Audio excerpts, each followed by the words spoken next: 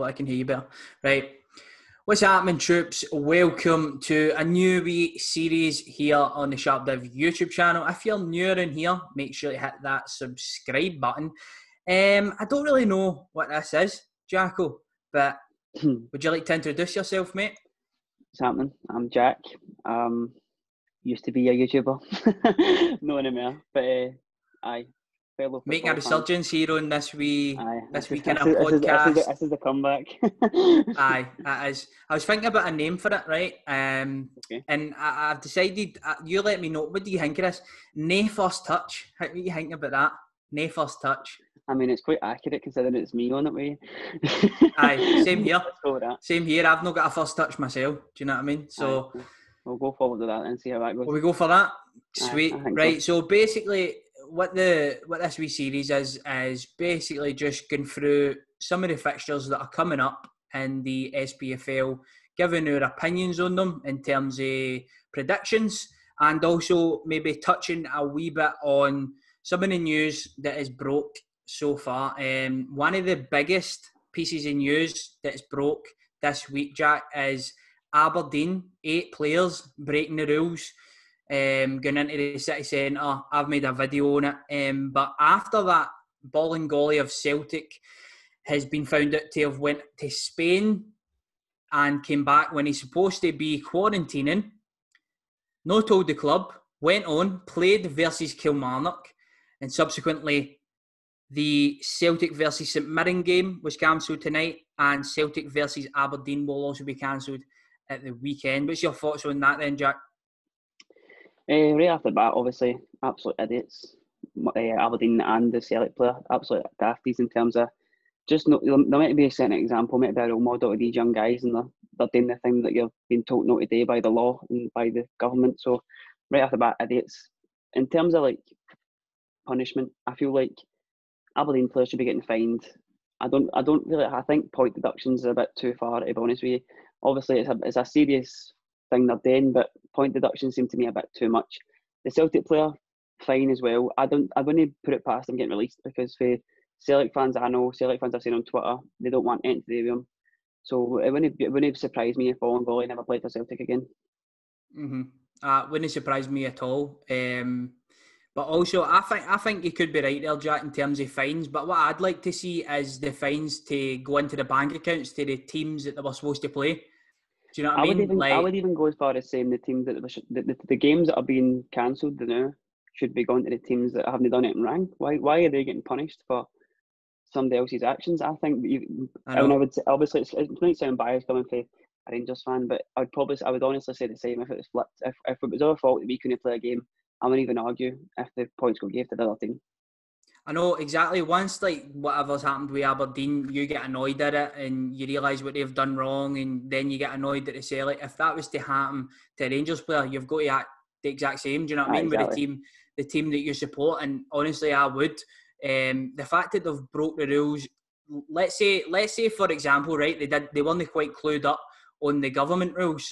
Mm-hmm. Celtic put out a statement, Aberdeen have put out statements where pretty much what they've been saying is they have been telling the players, drilling the players, this is exactly what's happening. If you do this, you need to tell. Do you know what I mean? So even if they weren't clued up on the government guidelines, them as an employee, a football club would have been getting told day in, day out, this is what you must be doing in order to keep the Scottish game going. In a wider perspective, they're talking about major health issues, it may be breaking out in different places, but for just a footballing perspective, this could lead to further postponements, which therefore could lead to bad things financially for Scottish football. We already know that we're not fully there financially, so it could even lead to some clubs maybe going out of business if there's more postponements, if maybe Sky Sports start taking money out of the Scottish game. Do you know what I mean? So I just don't think this is what these players have thought about. And there needs to be a serious deterrence, I think, laid out there for the SPFL, and maybe even for the government fining the players as well. It's just come out in the news today as well. Like, if you look at the Scottish game before the league started, but we're already in a pretty bad way as it is. You just seen the news today that the whole of UK is in a recession for the second time in about 20 odd years. So Jesus Christ, you look at that, and you look at the fact that our game isn't anywhere near where it should be anyway. and they're just making it worse and worse and worse and worse. And this is why doing South laugh it is, because we're never took seriously because we're never took seriously because of this kind of stuff, and it's we idiots and we stupid things that are going to keep adding to that. And the quicker that we don't act as stupid, the quicker we get fans back as well, the quicker we get it back to the way it should be.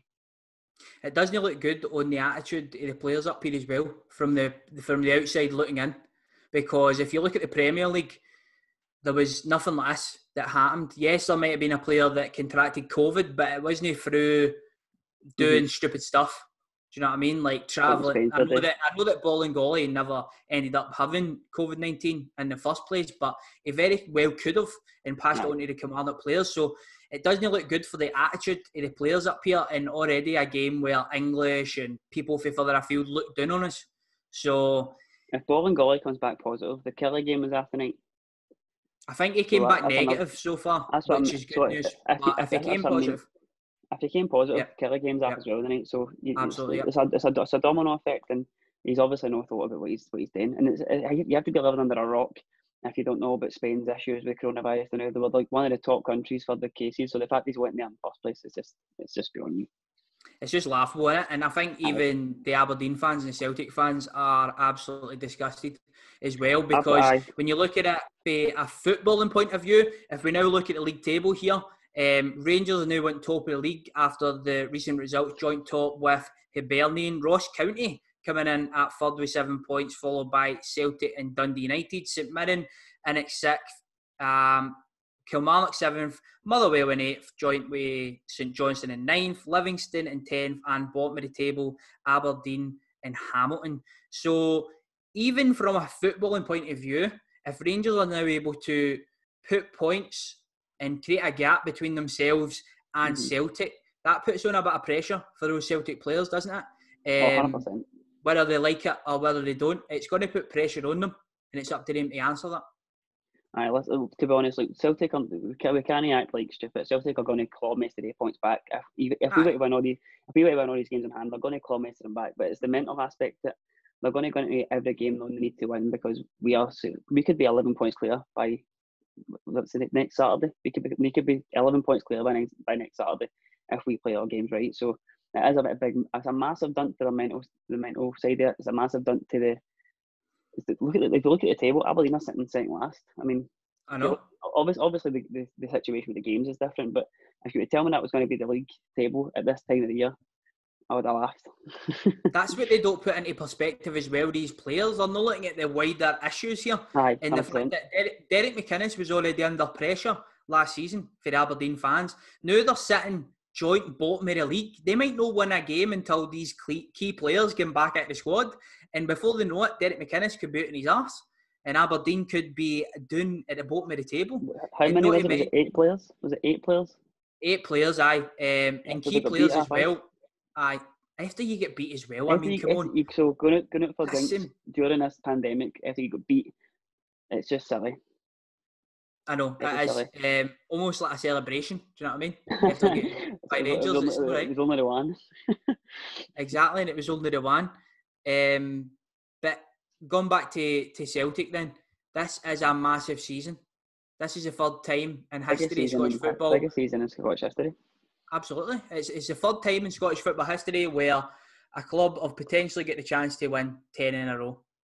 And now Celtic could be looking at being over 10 points behind Rangers. Yes, they've got games in hand, but it's not as easy as said to win the points back. So, Bolingoli, sir, I think your days could be numbered as a Celtic player. What's your finishing thoughts on that, Jack, if you've got any? Just to sum up, obviously, Celtic fans out there, they're not going to be too worried. Obviously, it's very early days, but it's probably the worst start they could have had in the biggest season they've had. So, we'll see. And it's just annoying, isn't it, as well, with the football just coming back.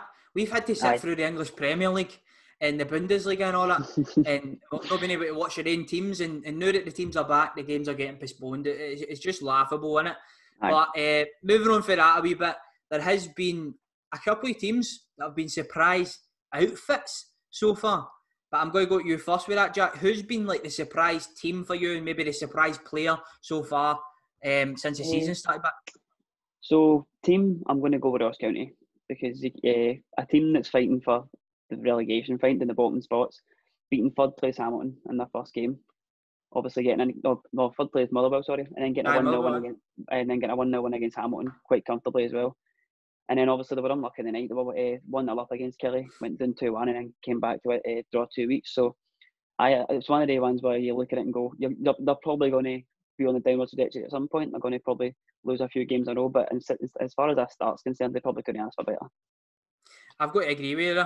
When I was writing down the script here and thinking about a surprise outfit, I was waiting till the fixtures, like the latest fixtures happened, obviously. And if Ross County were able to pick up a result against a Kilmarnock that just took a point off of Celtic, that played, although went behind at Easter Road, played really, really well in order to get back in that game. And a lot of people thought that they should have got a point for that as well. To then get another point from them, that now they're in 7 points, sitting third in the table. They've been outstanding. There's a lot of stuff being made. I mean, Hibs as well. But I fancied Hibs this year. I think Jack Ross is a good manager. And I've seen a thing on the Dundee United game. Unreal. It was something for like the first time since the 70s. Hibs have won their first 3 games of the season. Well, there you go. You need to applaud that. And obviously that player you were saying then, he's unplayable. He's played very good. There's been a lot of players that have there's been a lot of fans and stuff like that have bigged him up, but he's my surprise player because, not gonna lie, never seen him play a lot, and I've heard good things about him. But for him to score a hat trick the other day, to get an assist in his first game, and obviously they got a good victory away to Dundee United there at Tannadice. Nisbet up front with Doidge. He looks like he's a big boy. Looks like he can hold it in, but he can play a wee bit as well, and he seems to be in the right places at the right times. So what's your thoughts on Nisbet then? Do you think he could continue to score up here? I think it'll be a big test when he plays one of the Old Firm. I think once he comes up against a real, like no disrespect to any other team, obviously, but once he comes up against a defence like yours who haven't conceded a goal yet, it will really show his talent if he's able to get by that and get a goal or two in that sense. I mean, Hibs is one of the teams there's never been a Hibs game since we went down maybe that I've been confident in, and I think that shows the fact that they've got better progressively, and their manager now has took the reins, and obviously he's hit the ground running after 3 games in, three wins. Mm-hmm. I was actually thinking, just as you were talking, and it's completely off topic here, but I was thinking, would you not think it'd be class, right, if the both of us could get a female on here as well to present with us? Because there doesn't seem to be a lot of females here in like the digital space, like the online space. I think it'd be class to have a female on, wouldn't it? Aye, it's good to get different sort of opinions and different types of opinion. Obviously, if you watch Rangers TV, do you watch the Rangers TV tonight with the coverage? They had the Scotland international women's manager as a pundit, and she was spot on. Unreal.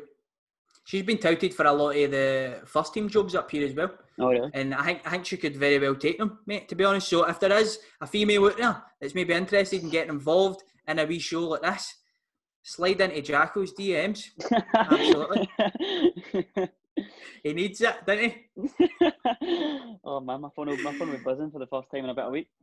A week? Jeez, you've been generous to yourself there. So you're person DMing me is you, though. I know.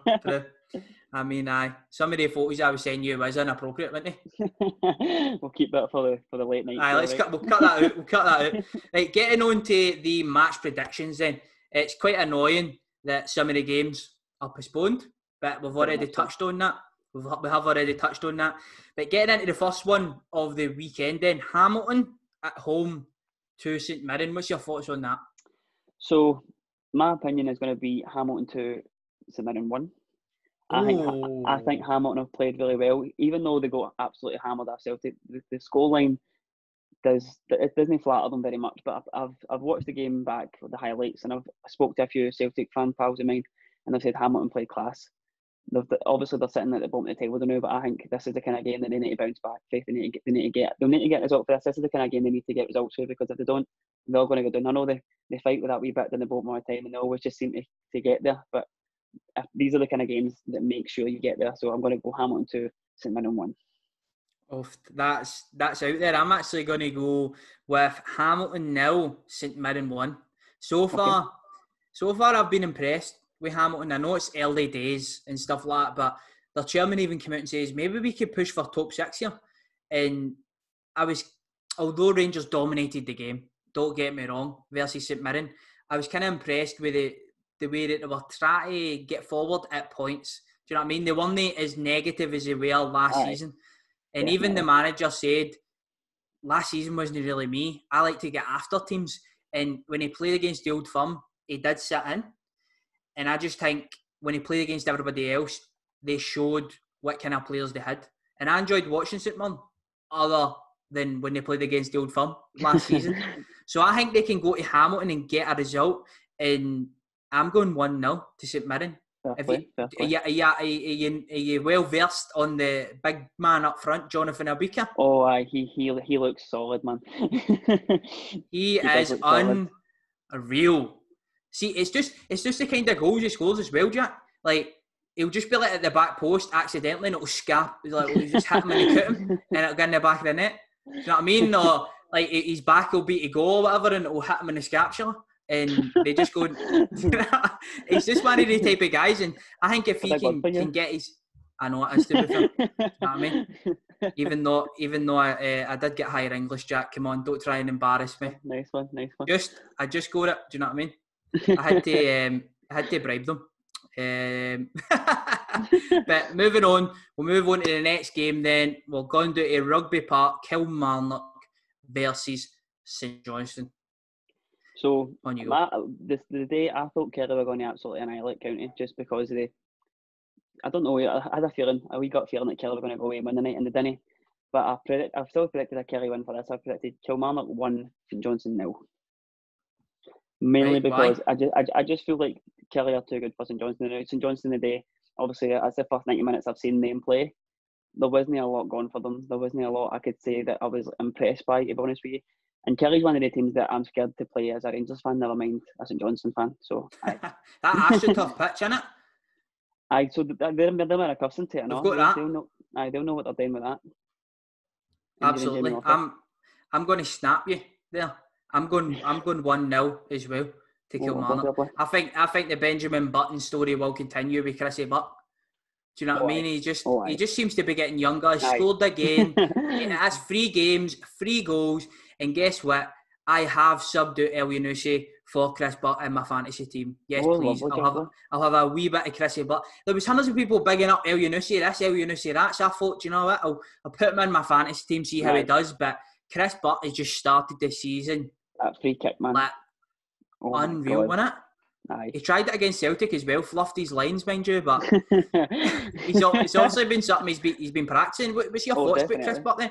Do you think that potentially they need other players to step up and all though? Because Chris Butt can't get on sale, can he? I think Brophy needs to play to what people think he can do, because we know he's got the talent there and we know he can do it, but it's just a fact of doing it. And if Brophy and Buck were to play at their best capabilities, Kilmarnock will be a team to be reckoned with this season, definitely. Mm-hmm. And it's good to see the manager do well as well, because he came under a wee bit of criticism when he first came in, obviously taking over from Angelio Alessio, but he seems to be steadying the ship now, and he was the assistant manager to Steve Clark when he was the manager, so he's doing a good job doing there. But I just think maybe other goals for guys like Brophy and maybe the midfield runners as well. I really like Power and Dicker in the middle. Not when they play against my team, but when they're playing against other teams, they're like the type of players you don't want to play against, and they're consistent as well, aren't they? Kilmarnock is one of the teams that we can, even at Ibrox, I'm not 100% on. They can always sneak it out. Celtic fans will tell you as well, one each third day. I had a wee feeling Kilmarnock were going to get something for the game, but obviously that deep down feeling with Celtic playing anybody, I think they're going to go and batter them. They done well to get a point half them, definitely. Do you think Kelly will get top 6 this season? I do, aye. I do know kind of as well. Kind of going against myself. I thought maybe they'd just miss out. But with the way that they've started, I don't see why not. The team I'm not sure about getting top 6 is Dundee United, you know, because at the start of the season I would have said aye. And now I'm a bit like, I don't know. That's another one I'm pissed off at. Dundee United. just for the fact that Shanklin's injured, and I've got him in my fantasy team as well. How long do you know? I don't even know. When he was out for the first game there, people thought like it just came out of nowhere. So some people thought maybe he'd moved on and he was going down south or whatever. But then he was in the Stones versus Hibs the other day. So I think it might just be an injury. Hopefully he's back soon as well, because it'll be good to see him in the league to see what he can do. if they lose him, they need a replacement, because if without him, they're not going anywhere in this league. Nah, aye, absolutely. I think he's their star man. Well, everybody knows he's a star man, but I think he's the difference between potentially, if he has some season, he can get top 6. Absolutely. Definitely. And moving on then, that's quite a good wee transition into Ross County versus Dundee United. Obviously, we don't know whether the Shank will be back. But I'll kick us off in this one then. Ross County have obviously been both of our surprise outfits. Big Ross Stewart and the Highlander, Higuain, Billy Mackay have been doing their thing, haven't they? So I am going to go for Ross County to take this one. Do you know, on experience? I think they might do them on experience. Okay. And I'm going to go 2-1 to Ross County. Okay. For this, as I said, Ross County have now been in the league for a while. They've been playing well. They're like the form team in the league, unsurprisingly. And Dundee United have done well in spells, but I think versus St Johnstone, they showed that some of their players are still adapting to this level. And with Foot Shankland, I'm going to go for the Dingo boys. What are you saying? So I've actually went for Ross County 1, Dundee United 1. I went for a wee draw. Fair enough. My thoughts behind this are Ross County went into these first 3 games with nothing to lose, and they went for it and they've done well. I think a wee bit of them thinking we're doing all right here. The pressure might get them. They've not dealt with being in the top 6 before. So I think, I know it's early doors. Dundee United are a team that are going to go into that game thinking we have nothing to lose either. They're the other ones that come up. They don't have anything to lose this full season, in my opinion. But Ross County are going to notice they're playing a wee bit well. They're going to notice that Dundee United are a good team. They're going to try and sit back, maybe hit them on the counter. I think it's going to be a draw at the end of the day. What about the Ross County gaffer as well? Spitting image of David De Gea. Have you seen that? I've seen the tweet, aye. Honestly, like I seen somebody saying that. I can't get my head down on his David De Gea watches SPL. I know. Oh well. He might learn something for Big John McLaughlin. I was going to say that manager probably would do better in goals. David De Gea's just thrown it in his net, isn't he? Do you know, I think that the Ross County manager could maybe sub in one weekend. Definitely. He could go to keeper for Man United. Get the gloves on. In the semi-finals of the Europa League. I'm gutted. That's actually something that happened during the week there as well. Motherwell and Aberdeen were obviously drawn in the Europa League. Rangers are in the second round of the Europa League. Celtic, luckily, will play their qualifier versus Reykjavik. Do you think that? I think that Celtic could possibly get to group stages, and so could Rangers in the Europa League. But how do you think Motherwell and Aberdeen will fare? Well, if you're a Gogsy watcher at home, you'll know that Gogsy is expecting maybe. And no, Gogsy does not qualify as a female to get in the show. All right. Sorry, Gogsy, aside, mate. But I think both. I think Aberdeen maybe at a push can get third round. I don't see any of them getting groups. Motherwell, it could go either way. Motherwell could go into that first round and get humped, or they could go into that first round and get a nice wee 2-0 or something. But I'll say Motherwell second round, Aberdeen third or qualifying round. I think Aberdeen will go out in the first round. All right. I would love to sit here and be optimistic, but nah, I don't see them getting far, man. I don't think they're well equipped. But Motherwell, I don't know how to get further than Motherwell. Oh no, I see them getting further than Motherwell. Sorry. Maybe, but we are our key players missing as well. It could be hard. Right. I'm hoping Motherwell can get maybe second or third round. I think that would be good for the club. Actually, I like what Motherwell are doing as a club as well. Like on the social media side of things, they have Alan Burrows, I think, it's their chairman or their chief exec, and he comes from kind of a marketing background. Some of the stuff they're doing on YouTube and online, and even for the community in Motherwell, is class. So I'd like to see Motherwell do well there. See if they could get to group stages. That would be. I mean, that would be class, wouldn't it, for Scottish football? We know firsthand like how hard that is coming through games or whatever it is in this current climate. How hard it is to get to that group stage. First team today, weren't they, for the first round? Absolutely, aye. Well, first team, and Rangers were the first team to get for the first round to the groups, and then to get as far as they did to the last 16. So it was some run for Rangers, and the coefficient went up, which will result in 2 Champions League spots as well. Champions League, that. That's good. And it can only be donkeys ago, mate. It can only be good for Scottish football, can't it? If 100%. We get 2 Champions League spots, 2 Europa League spots, or whatever. But yeah, moving on then. we'll go Hibs versus Motherwell, which is the first televised game of the weekend. Would you like to kick us off then, Jack? Sure. I've went for Hibs 2, Motherwell 0. I don't see Hibs dropping points to them. Hibs just seem too good an outfit for Motherwell now. I think Hibs might no slip up until they get one of us. Honest to God, I watched them play Dundee United. It was a very slow start to the game, but once they got the goal, it was destroyed it. So I Hibs 2, Motherwell 0, and maybe Nesbitt will get a wee goal. I'm going to go for Hibs 3, Motherwell 1. Oh, nice. I think Hibs will do them as well. Although I've been bigging up Motherwell a wee bit, the start of the season hasn't been too great. And see, when they were 2-1 up the other night, I was buzzing because I was getting a 96 quid accumulator up. I had Rangers -2. I had PSG, both teams to score. We all seen how that one turned out. And I had bloody Motherwell, but Forrest's wee brother had to pop up, didn't he, and get the equaliser. So I'm not happy at all with Motherwell. So I'm gonna take Hibs on this one as well. Oh, me too. I don't. That's probably out of the first few games I've spoken about. That's the one I'd put money on.